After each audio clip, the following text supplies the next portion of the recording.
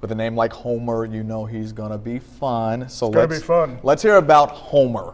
Really wonderful dog. He's about 2 years old. He has been neutered. He is current on his shots. He's been heartworm negative. He has been dewormed. Believe it or not, he does do some obedience. He will sit for us. He will lay down for us, which is good.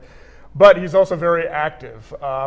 Maybe a little bit too rough with cats, but if you're interested in giving this wonderful dog a home, you can please contact the Park Vermilion Humane Society. That phone number is area code 765-492-3540.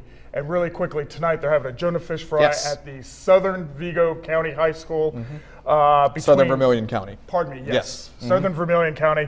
That time, I believe, is from 4:30 to 7:30, if I'm not mistaken. Yes, and if you don't remember, we talked about that. That's where you'll be able to see the canine units who got their bulletproof vests. So pretty cool there. Really, really good.